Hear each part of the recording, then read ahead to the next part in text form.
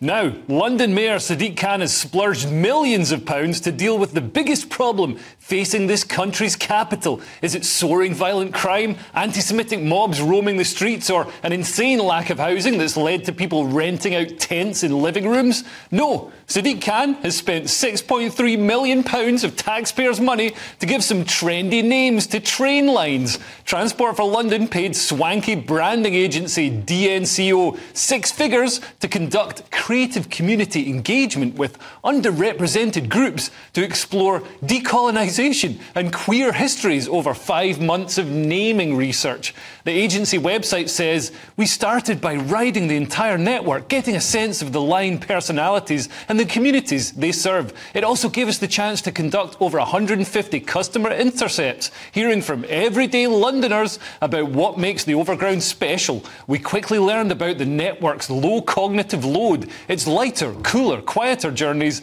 mean that the Overground is often preferred by vulnerable groups and those with neurodivergent needs. We also had the privilege of interviewing leading historians, academics and transport specialists, delving into topics such as LGBTQ+ histories, East End migration and the fascinating world of London slang and linguistics." London slang? I think they're telling porcupines, because after all that Jack and Dannying around, the names they came up with are pony and trap, and there's no hint of indigenous Cockney culture. They came up with names like the Lioness Line, the Windrush Line, the Mildmay Line and the Suffragette Line, which celebrate women's football, women's rights, an AIDS hospital and the boat that brought people from the Caribbean to the UK.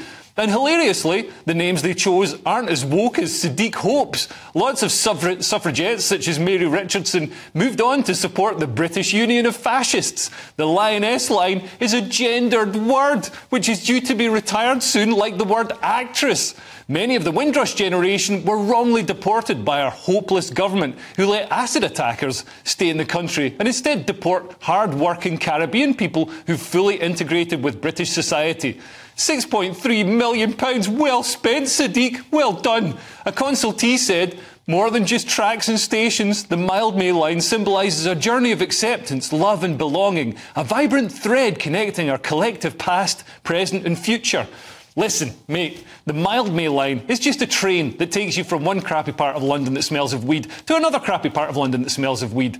Train lines should just tell you where the train goes. The Bakerloo Line goes between Baker Street and Waterloo. The Hammersmith and City Line goes between, can you guess, Hammersmith and the City. The Victoria Line, where do you think that goes? That's right, Victoria. How's anyone supposed to know where they're going to get to when they get on Sadiq's Tampax Line or the Wakanda Forever Line? They should have let the public decide these names. For no money whatsoever, we could have had better names like Tubey McTube Face. In fact, I came up with better names on the train in this afternoon.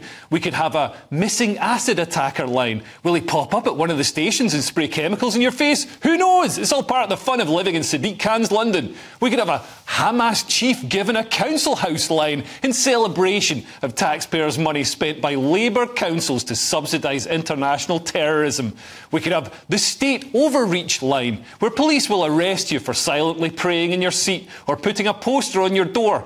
We could have a Mizzy line, where you get threatened with violence while being filmed for TikTok by some kid who doesn't know who his dad is. We could also have a blatant anti-Semitism line, rammed with uninformed woke people and Islamists chanting for the extermination of Jews without any repercussions from Sadiq's police force. The Guardian has come out to defend the new names, saying that £6.3 million is nothing. Nothing! Socialists are always very generous when they're spending other people's money, aren't they? £6.3 million might be an acceptable amount to spend on something useful like kidney dialysis machines, but it's a hell of a lot of money to spend on pointless virtue signalling, especially when London's transport system has a £500 million shortfall. For all the talk of underrepresented groups, these seem to be the only groups allowed any representation. If Sadiq really wanted to elevate marginalised groups, he'd have a Gammon Line, and it would take you to a better place than his London.